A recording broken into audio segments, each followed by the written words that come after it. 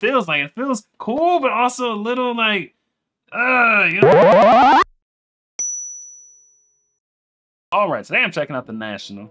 I'm listening to the song Don't Swallow the Cat. Let's get into it.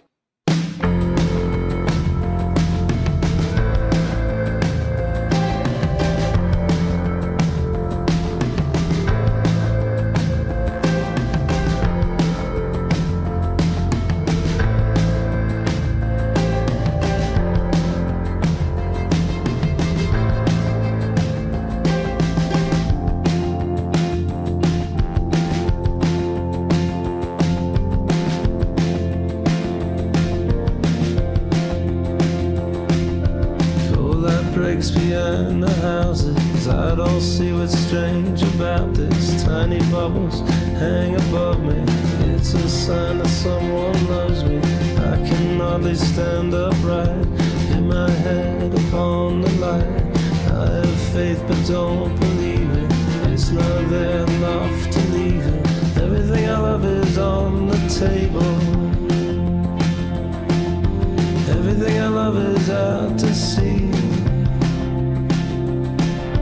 I have only two emotions, careful fear and dead devotion.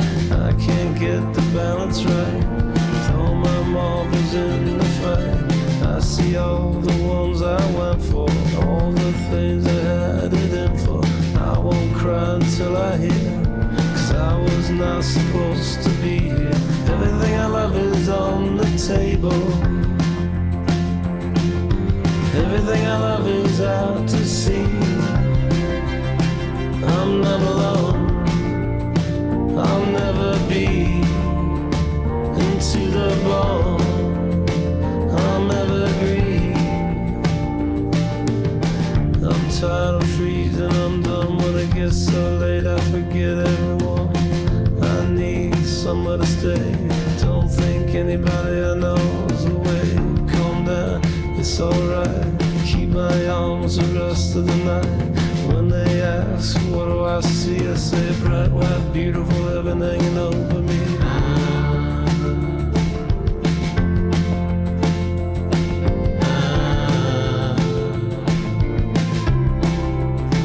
I'm not alone, I'll never be. Ain't to the bone, I'm evergreen. If you want to see me cry, play let it be. Oh, never mind.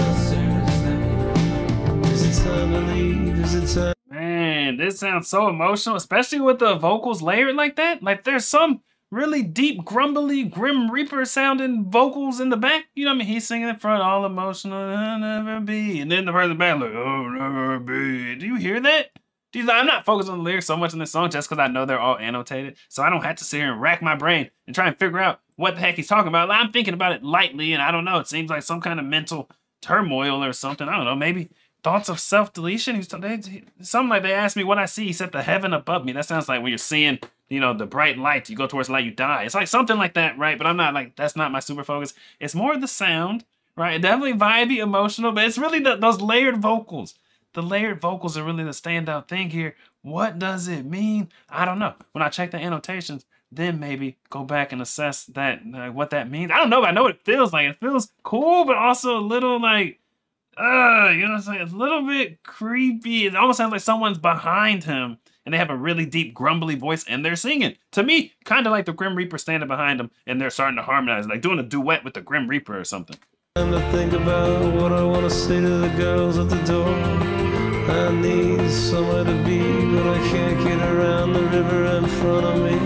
Calm down, it's alright. Leave my arms the rest of the night. When they ask, what do I see? I say, bright, white, beautiful heaven hanging over me.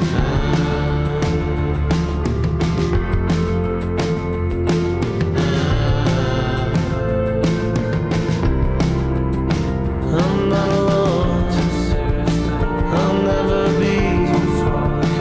Into the bones, I'm evergreen. And if you want to see me cry, play let it be.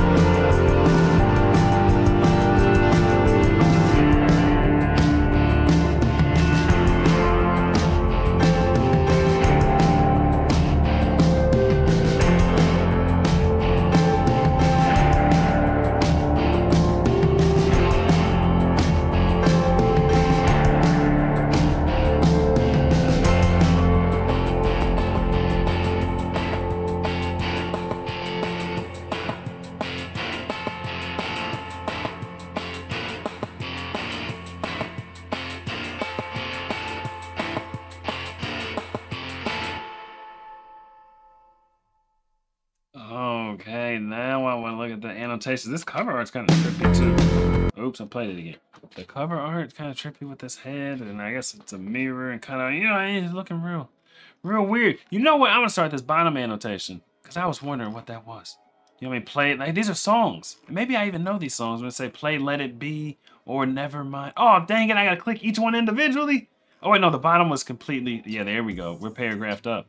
As much as Matt expresses himself, genuine sadness is hard to achieve on the spot. Okay, so we're definitely sadder song, mental turmoil. See, I picked up on that. Yes, you can cry significant things like renowned music, but it is not really honest. On the flip side, genuine emotion come to him from apathy and the feeling that things are withering around him.